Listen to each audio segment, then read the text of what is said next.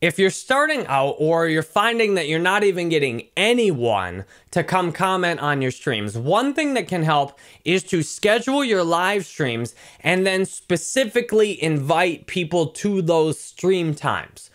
For example, I've done some events before where not even one person showed up.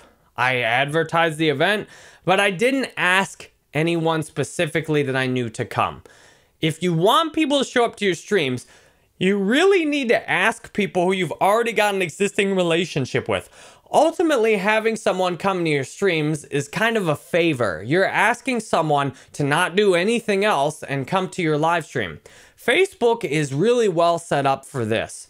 What I did in launching my podcast, when I got my podcast up, I went and messaged a bunch of my friends and asked them specifically to come listen to my podcast. Now, while many did not reply at all and probably may not have listened, I've got several friends who consistently do listen to almost every episode on my podcast.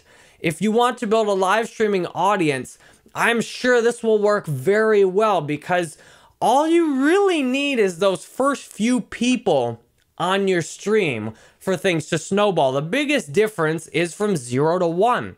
If you've got no one at all watching your stream, then one person comes in and they're the only one there. That makes a huge difference. If you want to build a community, it helps to have at least one person there that you can interact with. The easiest way, if you're struggling to get anyone at all to watch, or you just want a few more people to have things more interactive, is to schedule a stream at a specific time and then send messages to people you think might want to watch it. I recommend only picking the people who think you have a good percentage that they're going to be interested.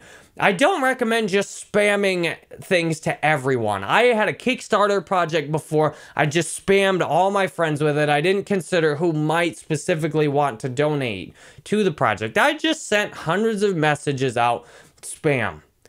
I recommend focus. Ask a small amount of people, because while it might seem overwhelming if you've got hundreds of friends to try and ask all of them, I'm sure you can pick out 3 to 5 people who you think would really like to watch your stream. And you can schedule it and say, look, I'm going to be on at 6 p.m. tonight. Will you please stop by my stream? And the best format to ask in is, will you please come watch my stream? Because I think you'll get some laughs out of watching me play this game. The key is to start with a will you please. That's a nice way to ask. People respond good to that because it makes it safe to say, no, I'm busy tonight, maybe another night. And then because gives a clear reason. Most of us like to think we're rational, and when you say because, it gives our rational mind a reason, which then allows us to make an irrational decision sometimes while having the rational side covered. If you want to get those viewers and you're having trouble getting anyone, it's really important to let people know when you'll be online and where to watch. What I've noticed a lot of my friends do wrong in terms of getting viewers is they go live and don't ask any of their friends to come watch. For example, I've got friends I've been playing video games with for 10 years. They go live on Twitch. Never once have they asked me to come watch their streams. Even though I might enjoy coming to stop on and say hi to their stream. I might enjoy watching for a little while. Even though occasionally I've been on Twitch and noticed they were on. Never once have they told me, hey, I'm going to be live streaming today. Will you please come stop by and watch? Not once. A lot of us try and do stuff all on our own like that. And then we try and hustle these people we don't know to come watch our streams. When we aren't willing to ask the people we already know for a favor because, well, they might ask for one back. You build relationships by asking favors. I asked you to do something for me. You asked me to do something for you. That is how we build stronger relationships.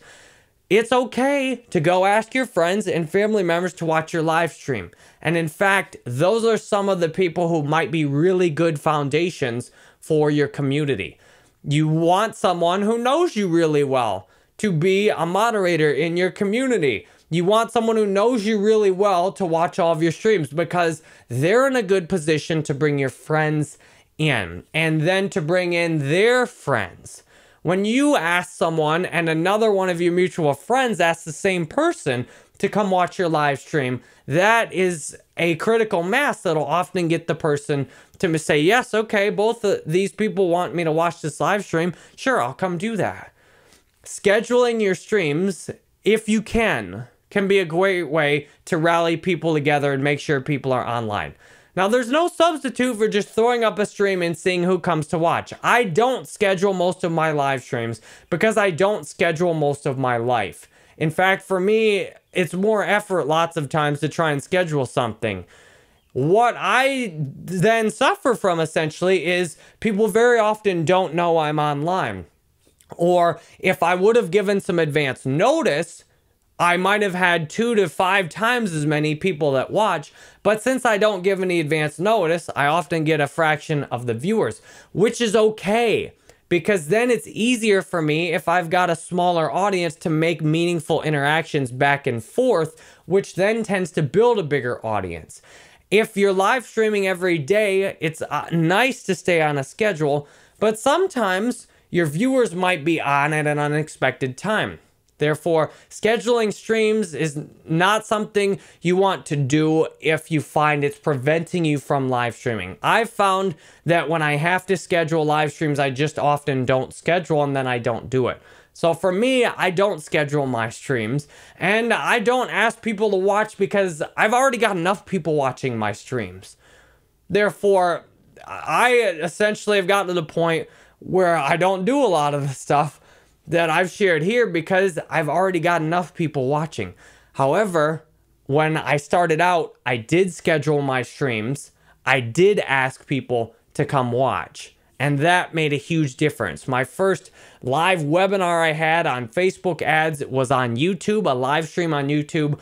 I asked lots of people to come watch. I scheduled it a long time in advance. The next several webinars I did on YouTube were done the exact same way.